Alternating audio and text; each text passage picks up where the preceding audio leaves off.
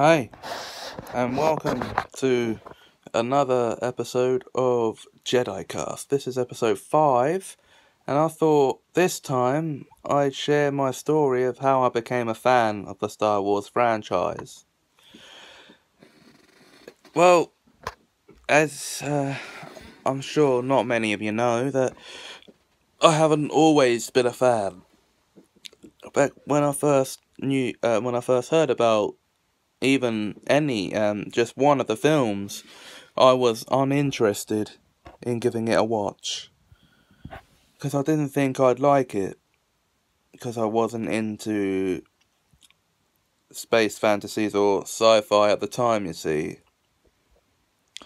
Then, around the age of 14 or 15, I borrowed the special edition of The Empire Strikes Back of my brother, watched it, and liked it, and then that led into me borrowing Attack of the Clones off a friend,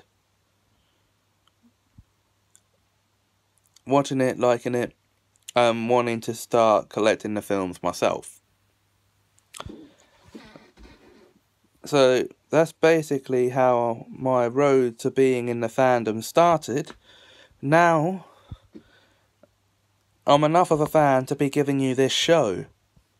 Now, of course, I was briefly a member of the Church of Jediism, which we'll get to in a later episode. And I was doing a show called My Path to Jediism. But I got bored after just one phase of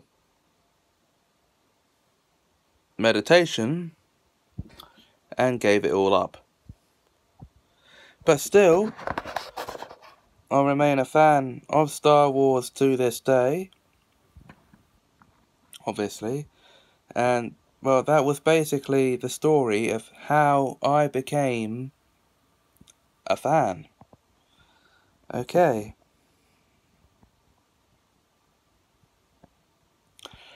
Now, in our next episode,